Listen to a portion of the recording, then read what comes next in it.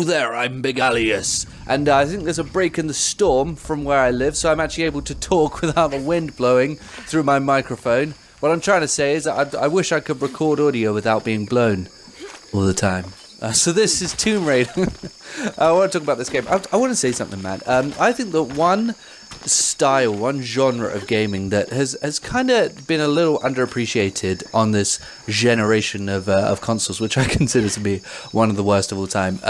One sort of genre that has been slightly underappreciated is adventure games, and I really feel like that, you know, these are things that could be incredible. These are things that really slot into the system perfectly. I mean, FPSs look great, RPGs and stuff like that look great, but cinematic, you know, this console does one thing better than, you know, any console before it, and that's guaranteed, is cinematic quality, you know, graphical whatever bollocks. And I think that adventure games fit into that so perfectly. There's such a shame that we're not really, I mean, you know, we've had God of War and we've got Spider-Man on the PS4 and stuff like that, and Monster Hunter World, so we have had quite a bit this year, but Monster Hunter World's more of an RPG.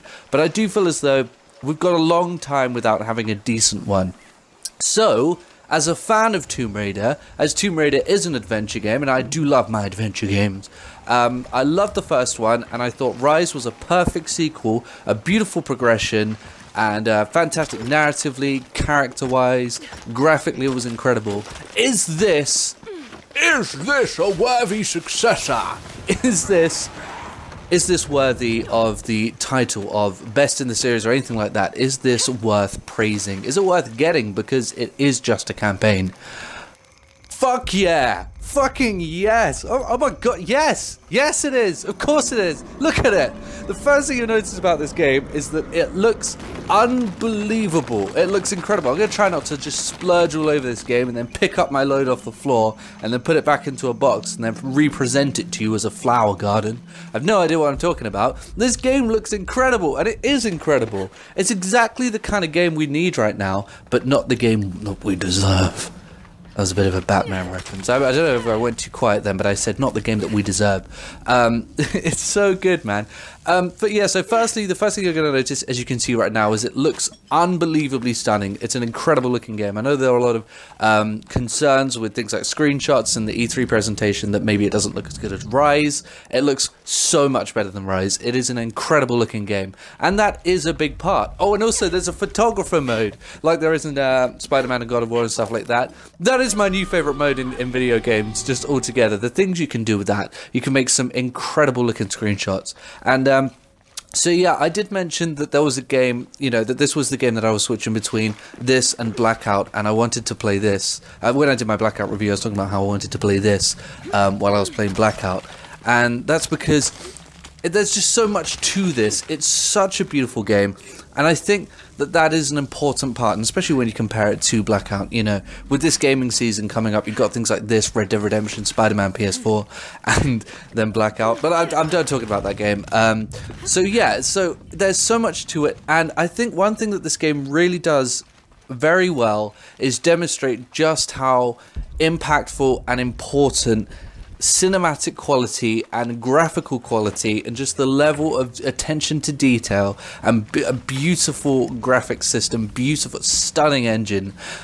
It proves just how effective these things can be, because the experience I had playing this game was incredible. It was fantastic, especially compared to a lot of games that I played in my time. I mean, Far Cry 5 came out earlier this year and I loved it, but you know, I had so much of a better time with this game. Everything that you see is so varied, and there's just so much depth to it. And you know, during this tomb that I'm doing right now, this is just a challenge tomb. I ran into a camp, and she talks about how this was an abandoned camp from the, you know, the 19th century of old explorers, and you've got their skeleton there with a couple of arrows in. So you go, oh, so obviously they were shot, but who were they shot by? And that leads me on to my next part. You know, do not, honestly, watch or read any other reviews, and I'm not just trying to squash out the competition. You know, I've seen several reviews that spoil a huge part of this game, and the way they reveal it in the game completely switches up the narrative, but it's done in an incredible way, and You do not want that experience to be spoiled for you. Not to mention the fact that the GameSpot review is the worst review I've ever seen in my entire life. It's terrible. And in that review, they talk about how there aren't enough changes to the gameplay. And though, you know, this game does feel very similar to Rise, obviously there's a lot more presentation to it. It feels better. But it does feel like a different beast. It feels very similar, very familiar, but at the same time, it's progressed in a way where it does feel better, and those new gameplay nuances, sticking against the walls feels fucking great, and just in general, the combat feels the best it ever has. It's one of the best, next to Metal Gear Solid 5, probably my new favorite stealth system of any game. Just the way that it flows so beautifully. If you want combat that flows beautifully, just flows together in an incredible way, then this is definitely the game for you. I will say one issue that I do have is that there isn't enough combat, I don't think, in this game. You will spend most of your time doing parkour, exploring, discovering things. Once you've completed the game, right now I'm going through and I'm doing the challenge tombs. But I do think that the progression from game to game has been stunning. From Tomb Raider to Rise of the Tomb Raider to this has just been incredible. From a narrative standpoint, from a gameplay standpoint, from a graphical standpoint, everything just gently progresses just as it should. The way that Lara's eyes dip in moments of chaos, and the way that she has to deal with so much weight on her shoulders and holds it in, and they do a lot with facial animation in this game that's just incredible. And on that line, the voice acting is stunning. Camilla Luddington did an incredible job. Jonah, I can't remember the name of the dude who voices Jonah, fantastic. The rest of the voice acting in the game, not so good, but those two are awesome together. It's not perfect. No game's perfect apart from Halo 3. One big issue that I have is that it tells you how many tombs you've beat, but there's no way of telling which tombs you've beat. So now I'm going back and playing it again to beat the tomb. No, I'm going back into the world to beat the tombs, and I don't know which ones to do, so I'm just going to have to do all of them unless I, you know, remember having done one of them. The world, the hub, is probably the biggest issue with this game, in that it gets a little, I just don't really care for the hub, and I didn't really want to be there as much as I wanted to be out there, you know, traversing through the world. And some of the side mission stories is kind of lame, but some of them are great. Some of the stories that they tell are great, but some of that stuff can be a little lame.